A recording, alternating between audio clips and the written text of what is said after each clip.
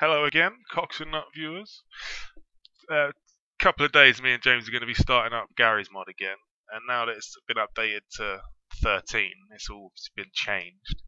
They've got a whole new way to actually have your own servers and update. This is not for just Garrysmod, it's got all of the Valve games for their own dedicated servers.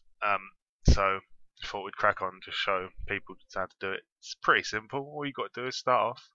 So go to this website, which I will put in all the information as well afterwards anyway. And then you will have to download this. You just click that, and it'll come up with the old Steam command.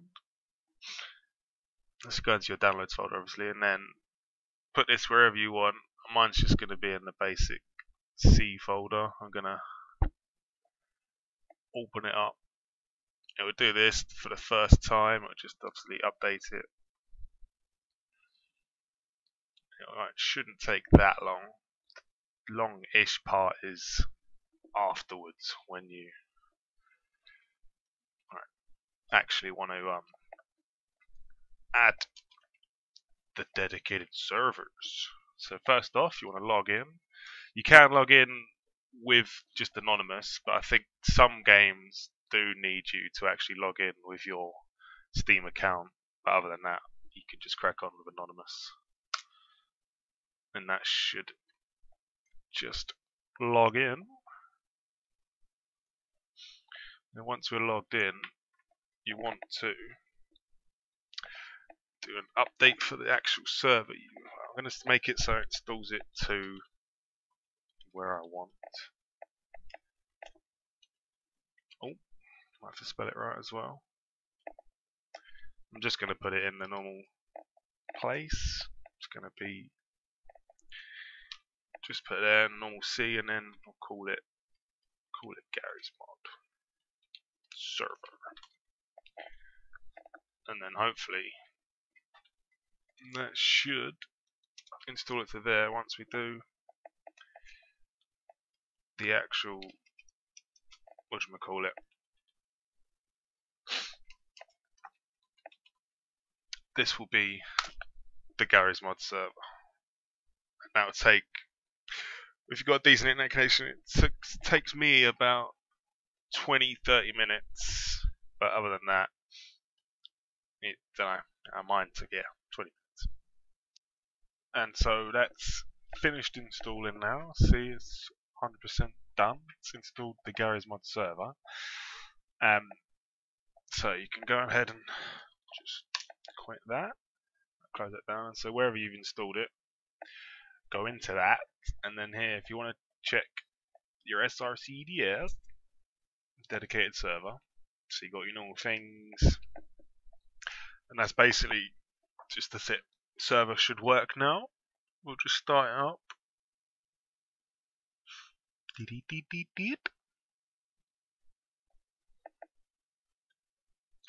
Or not, apparently. So yeah, that's it.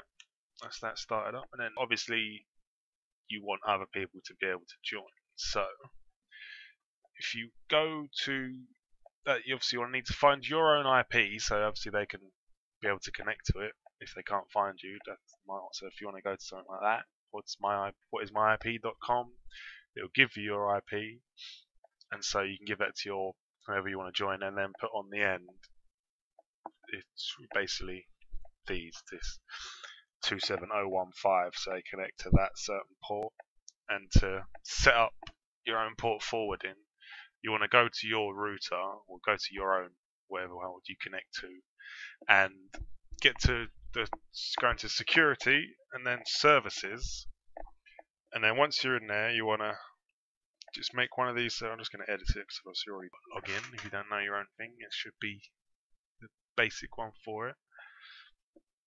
So yeah, if you want to make your own sort of port forwarding so then other people can actually connect to you, you just want to go on here, Google whatever name you want. Obviously mine's called a Garrysmod, so it's obvious.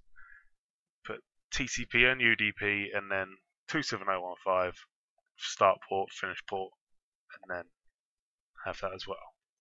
And boom. So once you've added your ports to the services, you then actually need to come over here to firewall rules and add it onto there as well, so that it's actually allowing to be going into connecting to you and going out. So just need to add this last one here. You just have to go find it on your drop down, allow always, and I'll just put this to whatever. So obviously a number that isn't something already running. Let's just put it to 4 just to make sure that it's free. And these are obviously just coming out. But people connecting to you should be able to connect now. So if I now go on to Garrysmod, so we come over to Garrysmod, obviously find your server, which should be in your local network, because it's you, then go to wherever you've made it.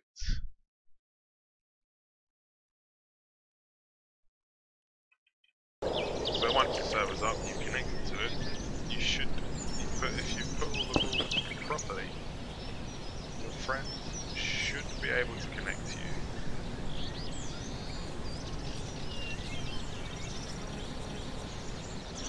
And there he is. It has worked, so he is now able to connect.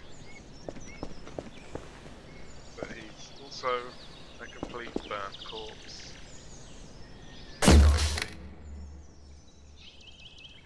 So yeah, that's how to set up a server and get people to connect to you. There's one last thing. For when you actually do make the server, you want to have this folder here, server, which is just the settings to what your actual server will be able to do, like the limits on different props, ragdolls.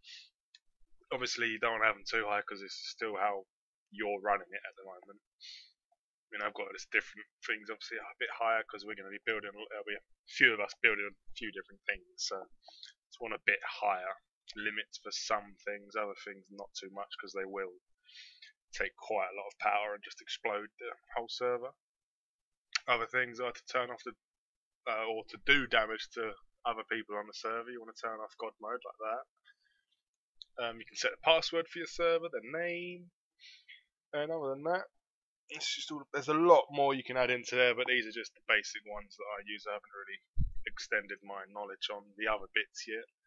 But I don't know, in the next few videos we'll probably add a few different new things that me and James haven't tried out. So it'd be a bit more interesting. And with the new Steam Pipe stuff making it a lot easier to actually install things, we should be able to get a few different things done. But for now, that's it. How to make a server and set it up and get people connected.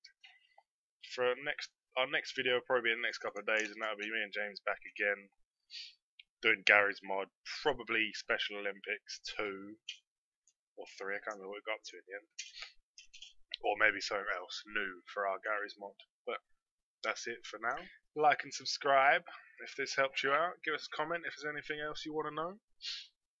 We'll see you again soon in the next couple of days.